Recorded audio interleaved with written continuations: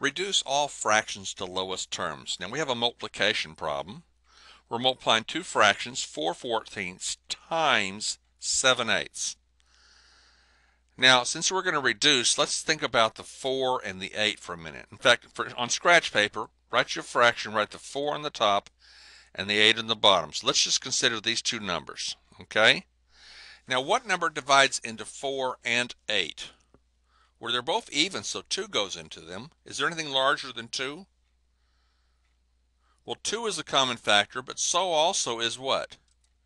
4 is a common factor, and 4 turns out to be the greatest common factor. Well, what is 4 divided by 4? And 8 divided by 4. Okay? Now, this is a lot of writing down here. Essentially what we're doing, we're scratching through the numerator and the denominator. We're putting a 1 on the top and a 2 on the bottom.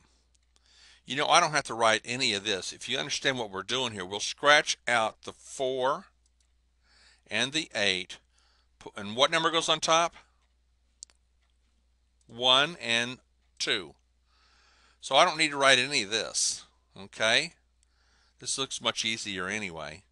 Can you do the same thing with 7 and 14?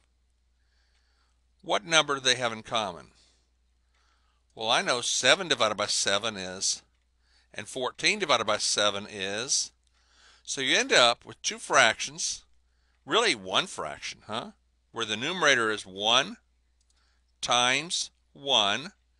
The denominator is 2 times 2.